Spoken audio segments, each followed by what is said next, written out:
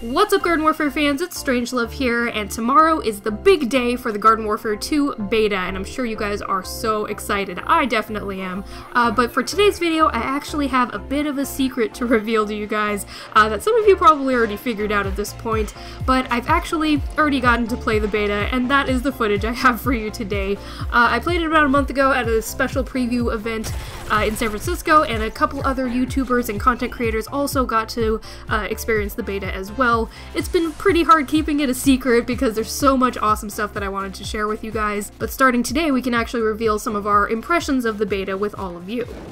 Alright, so for today's video I wanted to give you guys a first look at some gameplay on the new Frosty Creek map coming to Garden Warfare 2, and this is actually a snow-covered multiplayer map. Now, this is a really cool map, and no pun intended there, but really, I do think this has a really cool design to it. There's sort of a logging sawmill over on the side, there's a bunch of log cabins, and it takes place in a evening setting, and I can't remember if there's actually a daytime version of this map or not, but I think the moonlighting goes really well with the snow. It sort of accents everything. And this gameplay right here is actually on Team Vanquish. I'm playing as the Mob Cob just for about a minute or so, and then I switch over to the Druid Rose. But the Mob Cob is a really cool variant. I just didn't get a whole lot of gameplay with this character, but I'll probably try to do a character showcase that's more in depth later on. And this gameplay is actually my recorded gameplay. This is me playing, even though it says developer, whatever number it says. But yeah, we were allowed to record our own gameplay to give you guys our impressions. So right here I switch over to the Druid Rose, who is the toxic variant for the Rose class, and I actually think I prefer this variant over the default Rose, simply because of the toxicity, but she is just really cool to look at, she's really fun to play as, and so if you run into me during the beta, you probably won't see me as the Druid Rose as much, because I already know I love this character and I want to try out some of the other variants. But actually, now that I think about it, I'll probably be wandering around a lot looking for Easter eggs and just observing all the little details that they put into the maps and stuff, because I kind of do that in this gameplay actually. I'm looking up at the sky and trying to see if there's some cool constellations up there. There's just so much detail in this game that I just appreciate all of the effort that they put into designing these maps for us. Now, something that I really like about the Druid Rose, or maybe it's just the Rose class in general, is that when you fire her primary weapon, in this case it's the toxic volley, as long as you have an opponent in your crosshairs when you're firing your basic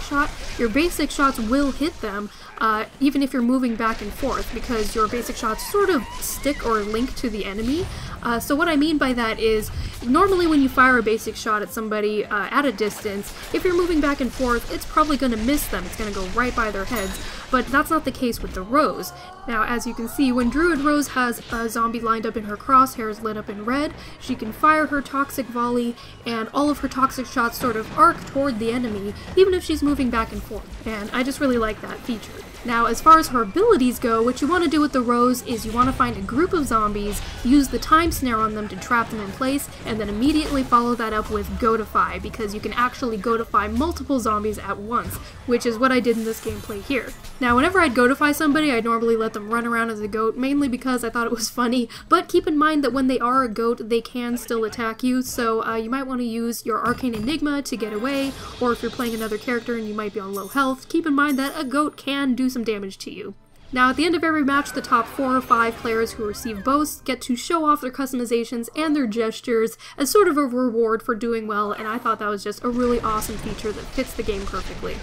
Alright, so I wanted to show you a bit more of the Frosty Creek map, but I didn't have enough gameplay, so this footage is actually courtesy of ZeroxFusionz. He also played as the Druid Rose, but this time it's on Suburban Nation mode, and as you can see, he uses the same pro strat that I told you guys about to use the time snare plus the Goatify for a successful goatification and to defend capture point B. Now, what I like about Frosty Creek, besides the fact that it just looks cool and has a neat visual aesthetic, is that the layout seems like it flows really well. There's a lot of different ways to go up a different path, you don't get stuck anywhere, plus there's a lot of verticality because there's buildings and cabins that you can go on top of, and there's also a lot of different lines of sight that you have to be aware of, so even if you're playing as a ranged character or an up-close melee character like Super Brains or something,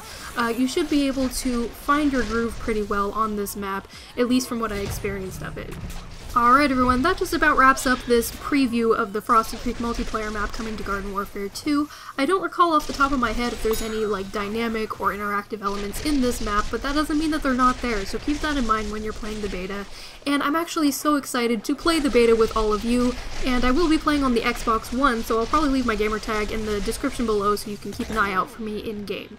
Now, even though it's really awesome that we get to play in the beta and it's going to be a ton of fun, keep in mind that the purpose of the beta is for PopCap to gauge everybody's feelings about different elements of the game, and if there's anything that sort of stands out to you as either negative or positive, make sure to send them a message and let them know what you think of the beta, because they're ultimately trying to make the game better and improve upon things that need improvement or make things enhanced that are already really awesome. So make sure to keep that in mind when you're playing the beta. Alright you guys, let me know in the comments below what you think of the new Frosty Creek map, and since I showed you quite a bit of the Druid Rose gameplay, also let me know what you think of the Druid Rose, and if you're going to be giving her a try during the beta. Thank you guys so much for watching, and I will be posting more videos of the beta itself, so make sure to hit that subscribe button if you're looking forward to more Garden Warfare 2 content. Alright everyone, leave me a comment, stay strange, and I'll catch you all at the next video.